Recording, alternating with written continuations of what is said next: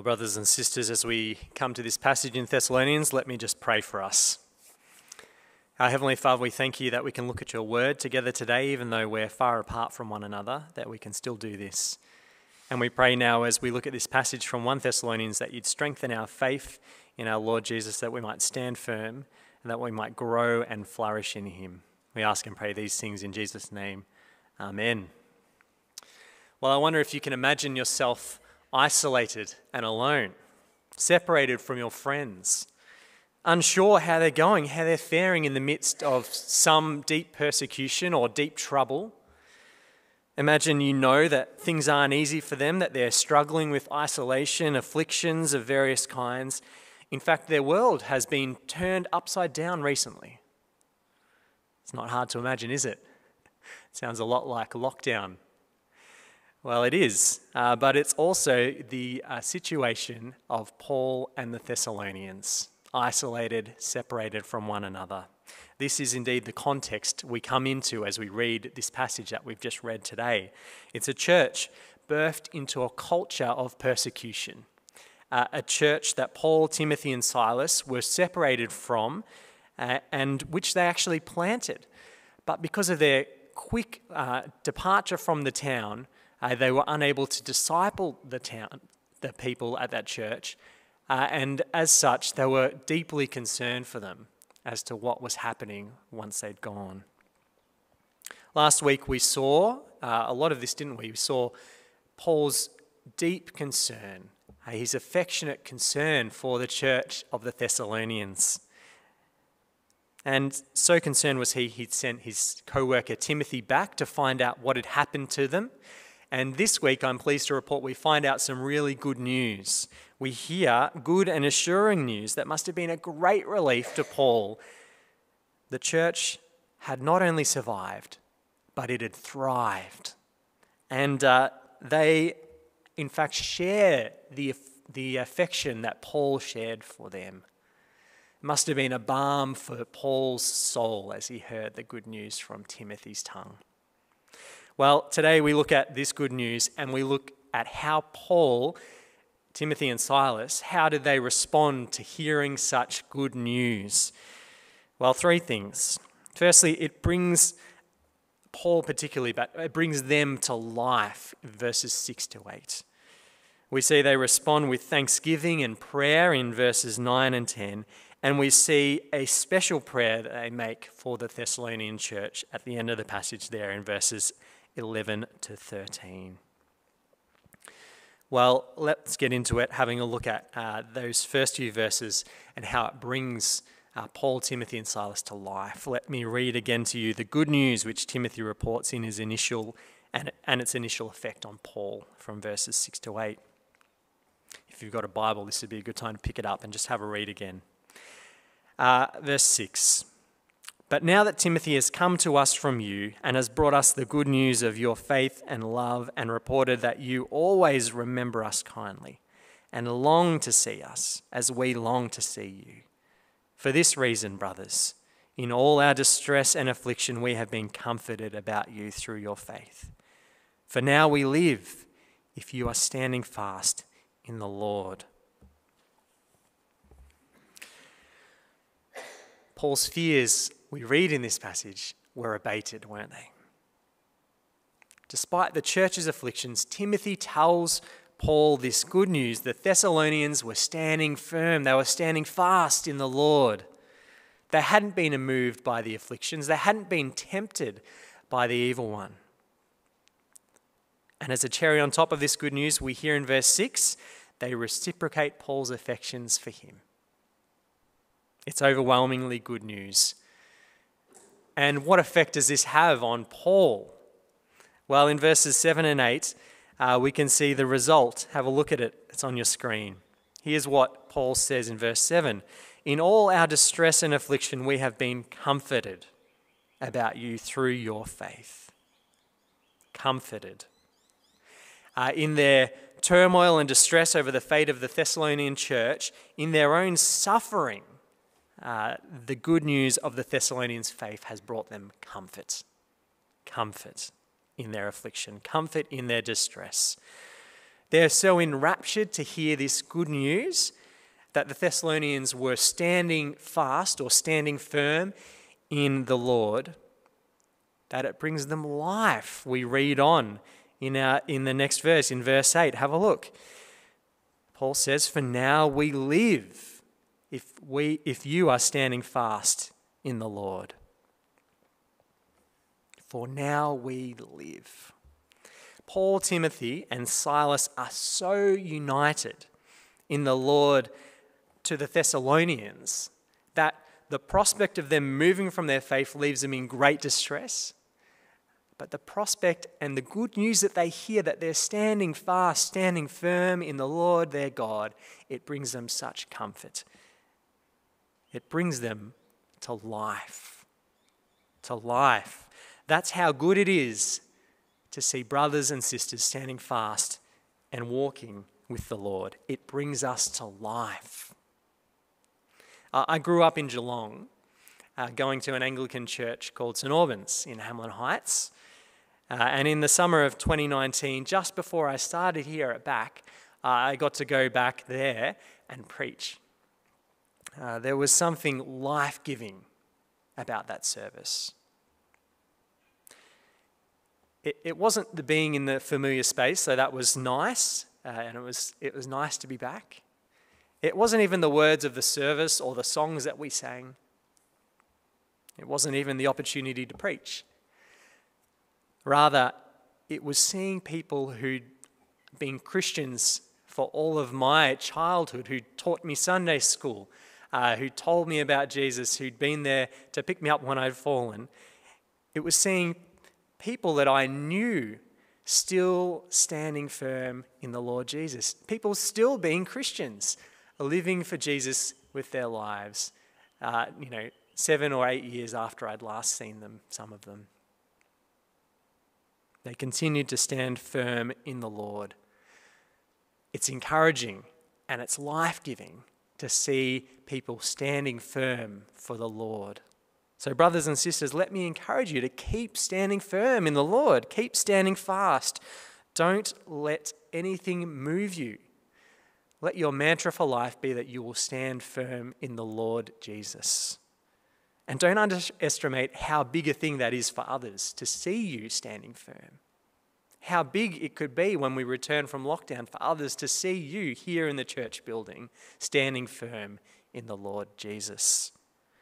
It's a great encouragement for others. It's a great comfort for people when they're suffering and in affliction to actually see you there with them standing firm in the Lord.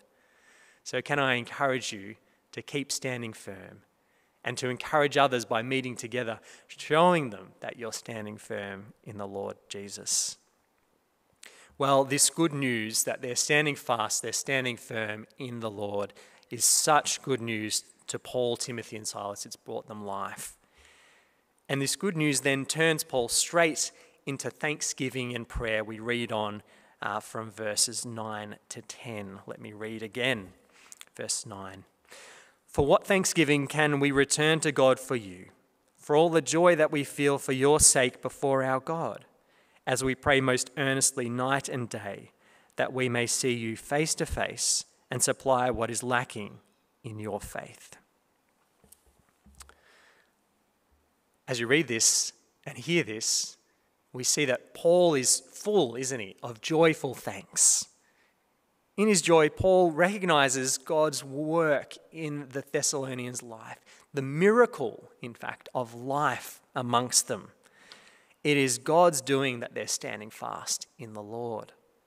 And Paul asks the question, what thanksgiving can we return to God for this good news, for this standing firm of the Thessalonians? Paul recognizes he can't give back enough thanks, that is. He can't give back enough thanks for the wonderful gift of the Thessalonians' faith. It's brought him such joy, such joy. And it's always this way, isn't it? God gives us things that we can't give back. We can't pay him back for them. Paul can't pay God back for the joy that he's brought him. He can't give enough thanks. Our lives, I think, should recognize this, that God is a giving God, and we should be full of thanks, but realizing we can never give back enough. But our lives should indeed emit a thankfulness that Paul has here as Christians, all the while recognizing it's a gift from God.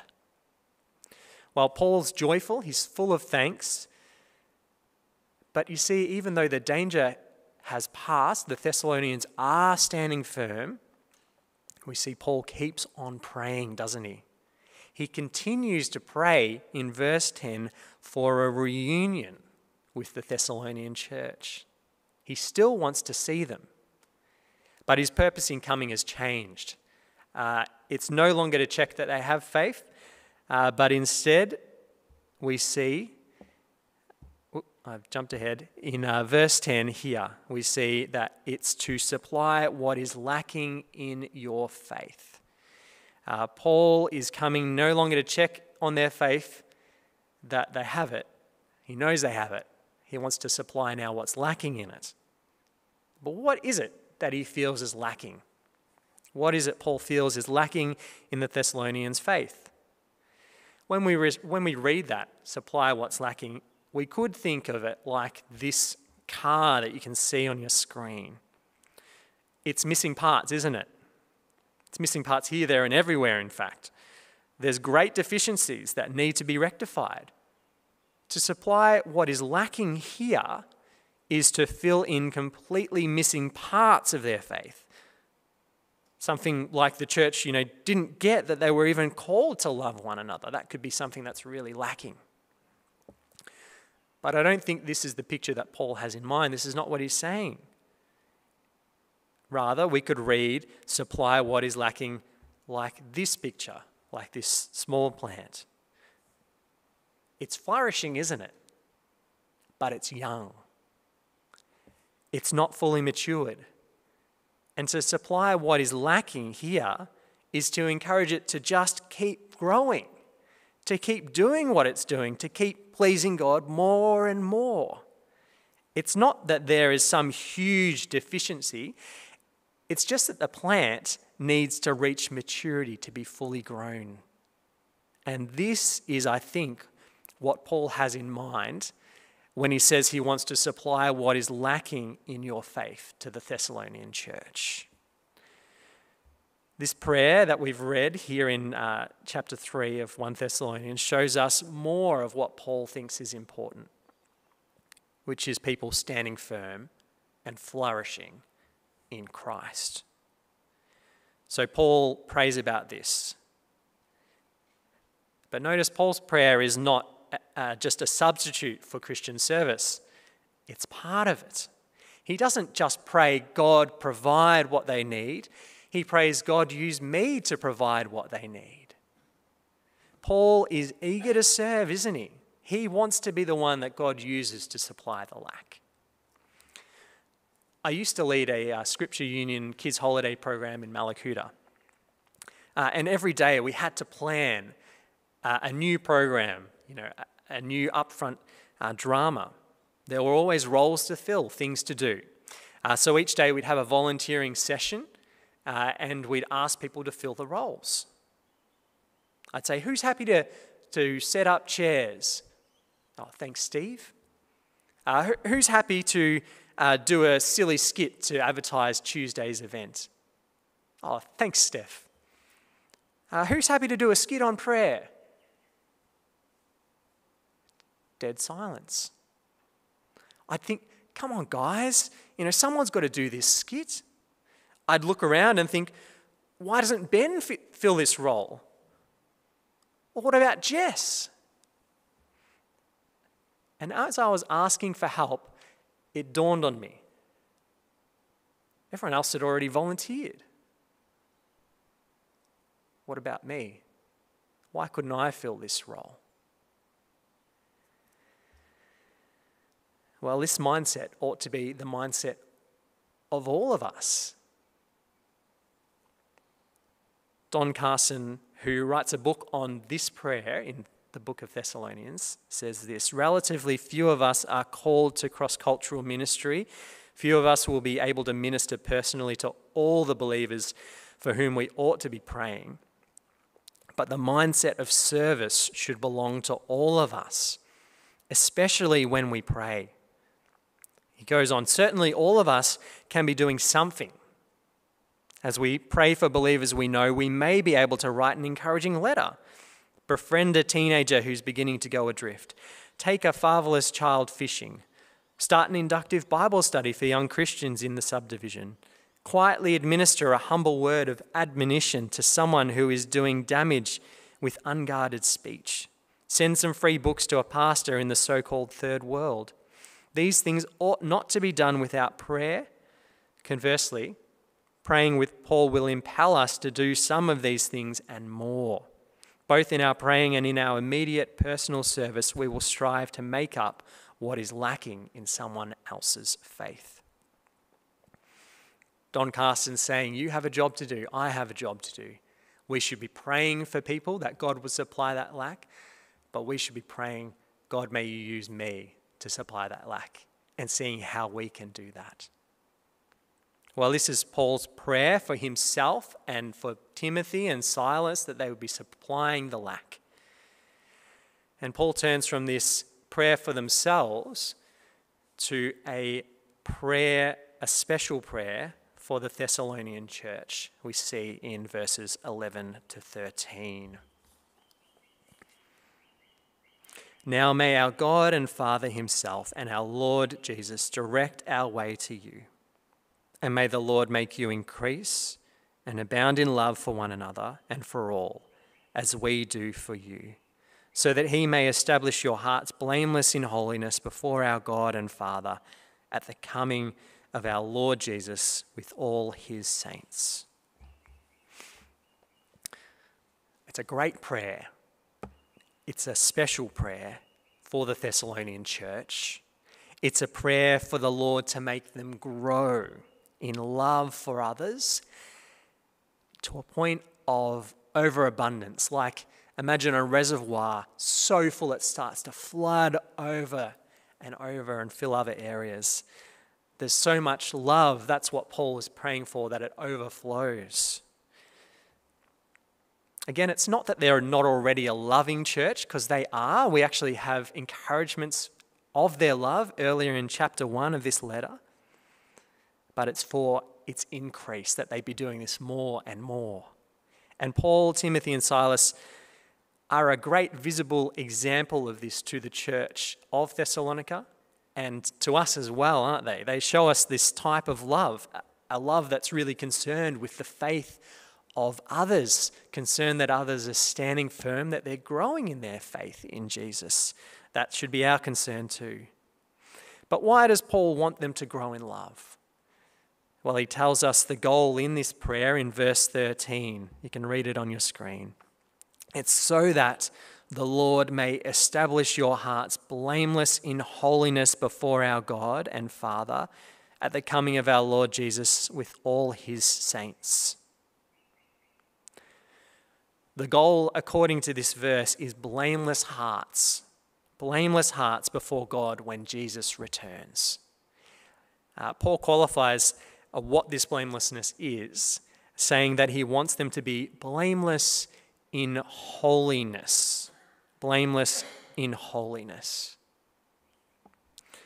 Holiness is a state. It's a term used of God. He's holy. It's a term also used of things specially set apart, dedicated to God.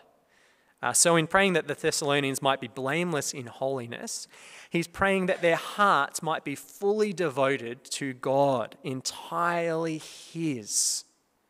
So Paul's prayer is for the Lord to make the Thessalonians' hearts entirely oriented and devoted towards God. And it seems that love for others brings them towards this goal. Well, over the coming weeks, we're going to look a bit more at brotherly love. So I'm not going to go there today, but I'll leave that for next week. And we'll also touch again on holiness as it comes up. And, of course, the second coming of our Lord Jesus. These are three topics mentioned in this prayer, and they're three significant topics that make up the vast majority of the second half of this letter, which we enter into next week. But here, Paul gives us a great model of prayer. And what a great lesson it is for us in lockdown. because prayer is a very COVID-safe activity, isn't it? We can all pray during lockdown. So my encouragement for you is to be praying for each other. Pray for each other this prayer from the letter of Thessalonians. Put it in your own words or pray it as written. Go through our church address page by page, maybe a page a day or a page a week, and pray this for those people on that page. Pray for the whole church this prayer regularly. It's a great prayer to pray. Well, Paul's given us a masterclass here in what really matters. Because what really matters for Paul is what should really matter for us. For him, the thing that's most important is the faith of his brothers and sisters in Christ. That they're standing firm, they're standing fast in the Lord. And not just that, but they're growing, they're flourishing in him. This is Paul's great concern. It should be ours as well. Paul also shows us that that concern shouldn't just stop with wanting that for others, but we should be praying that we be involved in that and praying for our brothers and sisters that they're growing, they're flourishing.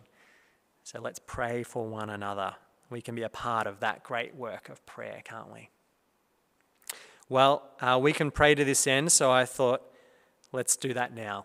Let me conclude by praying for our church, praying for us this week, that we be growing and standing firm in our Lord. Let's pray.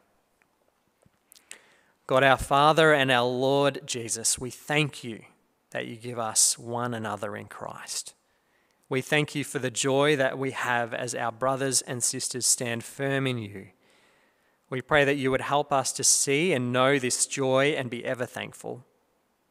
As Paul prayed, we pray that you might reunite us together again soon and help us each to supply what is lacking in one another's faith, encouraging and supporting each other this day and every day until you return.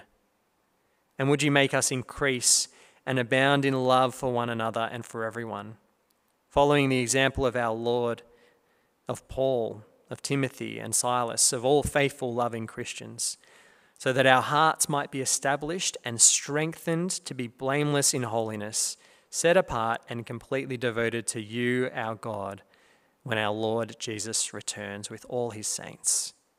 We ask this in his name and pray, come, Lord Jesus. Amen.